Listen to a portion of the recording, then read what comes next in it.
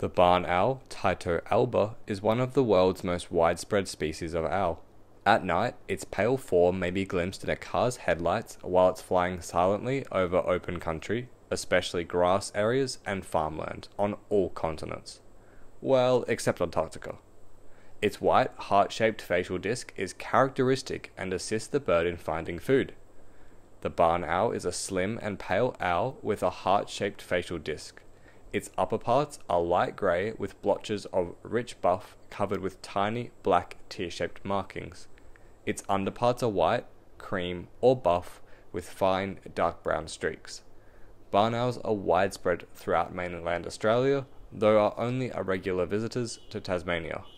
Barn owls are silent hunters, however their call is very recognisable and if heard in its habitat can easily be distinguished.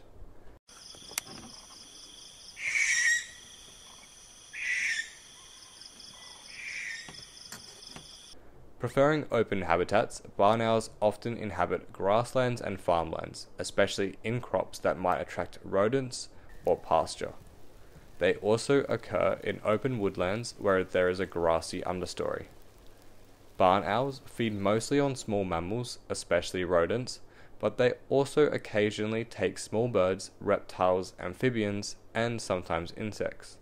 They hunt either by slowly gliding back and forth across open areas before dropping onto their prey, or by perching on a fence post, branch, or similar perch and then gliding silently onto its prey.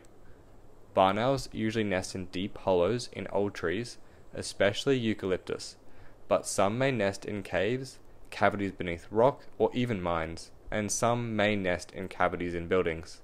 Females incubate the 3 to 6 white eggs, and she broods the nestlings, while the male hunts for food to feed them, which he passes to her in the nest.